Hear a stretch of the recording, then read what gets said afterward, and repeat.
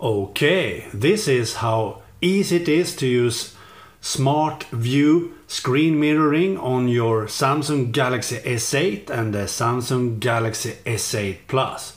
Here we have my Samsung Galaxy S8 Plus, and here we have my 40-inch HD TV, and behind it I have a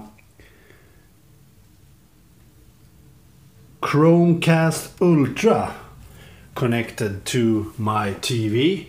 You can do this with a normal Chromecast too, so you don't have to use a Chromecast Ultra. And some Samsung TVs you don't even need a Chromecast, but I have a Chromecast Ultra and a Samsung Galaxy S8 Plus. And this is how easy it is. Just go into your navigation buttons here and swipe to the left, and here you have Smart View. Just click on Smart View.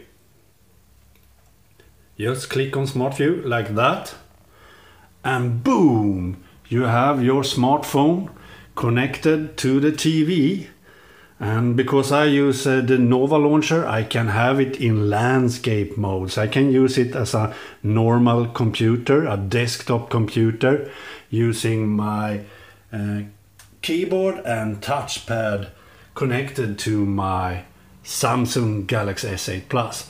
So I can lay in bed using this as a normal computer. And as you can see, I have a black bar at the top and bottom. And that's because when you screen mirroring with Smart View, it uses the 18:5:2 aspect ratio, the new aspect ratio that Samsung uses on the Galaxy S8 and S8 Plus. But if you click on this small button, like that, then you have some settings here, and you can click on the settings gear icon, and here you can see 18:5:9 aspect ratio. If you change to 16:9 instead, then you will see that the bars at the top and bottom are gone, and it fits perfectly fine on your smart TV now. So this is an excellent aspect ratio to be used on your TV.